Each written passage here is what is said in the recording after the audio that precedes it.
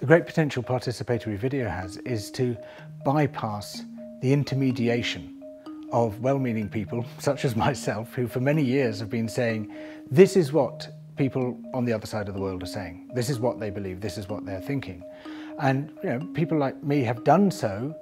for good reasons, because we want to communicate other perspectives to our own home audiences. But in doing so, we subtly and inadvertently change the message, because we inject our own views, our own personalities, without even being aware that we're doing so,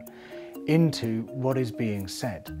And the crucial task is for people to be able to speak directly to each other around the world, without the danger of someone else ventriloquizing their worldview and their concerns about the world. And I think this is what participatory video unlocks, and this is why I really like this project, because it enables people to do that crucial thing, which is to talk as if it were one-to-one with someone who may be perhaps on the other side of the world.